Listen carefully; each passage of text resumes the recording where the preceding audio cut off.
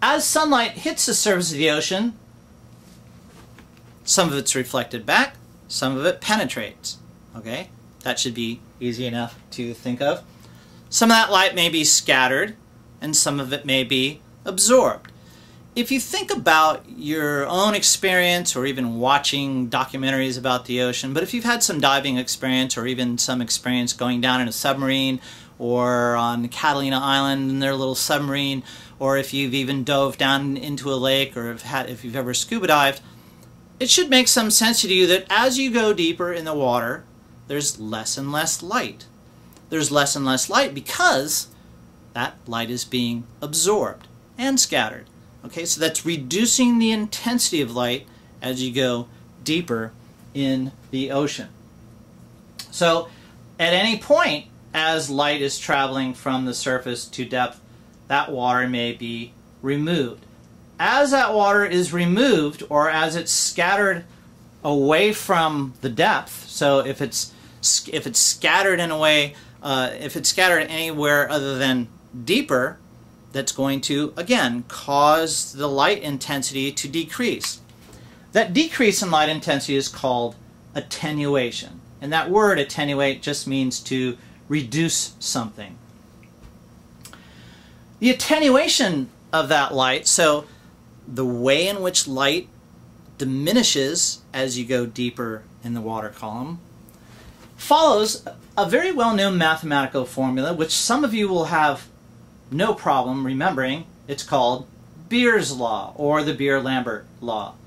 But Beer's law is a mathematical formula that describes how light decreases as you go deeper in the water column. And as it turns out, it is a exponential decrease, meaning that it follows what's called an exponential curve, meaning that light decreases not in a regular linear fashion, but in a curvilinear fashion. Very quickly at the surface, more slowly as you go deeper, as we will see in just a second. This is a curve of light intensity versus depth. And here you see that this curve isn't a straight line, so it's not a linear relationship.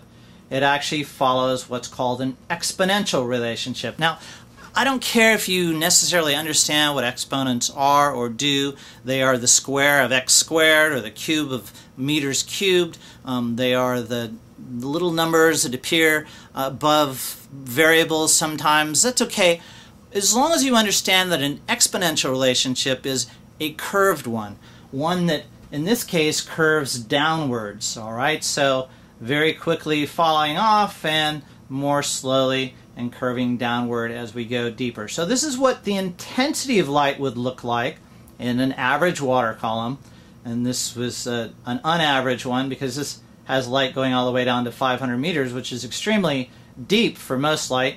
For the most part, the upper 100 meters are the lighted portions of the world ocean. But just to illustrate here, this is a representation of Beer's law, or the exponential decrease in light as we go deeper in the water column. So you can see that light intensity starts out here at 1500 micro-Einsteins per meter squared per second. This is just a unit that describes the intensity of light. And as we get all the way down to the bottom here, we get to near zero in terms of light intensity. Okay.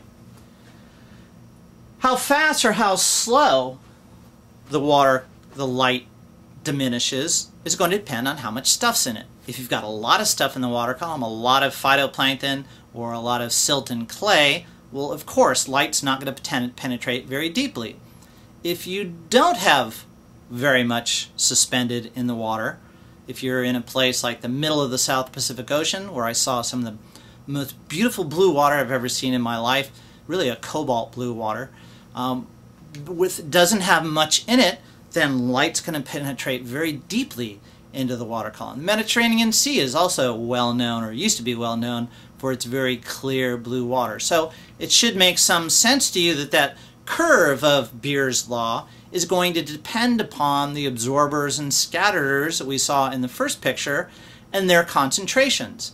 So if we have greater numbers, greater concentrations of absorbers and scatterers, light's going to diminish very quickly. If we have fewer, then light's going to penetrate very deeply.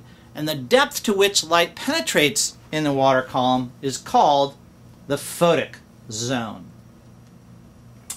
If we look at Beer's law as a mathematical law, here's what we get.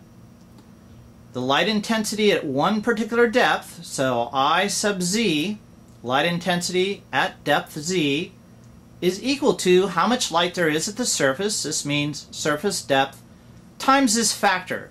And this is called an exponent. And again, I don't expect you to be able to mathematically manipulate this, but I do expect you to understand this equation and what changing certain of these variables will do. This factor, the attenuation coefficient, this Kd, is a factor that expresses how much stuff we have in the water.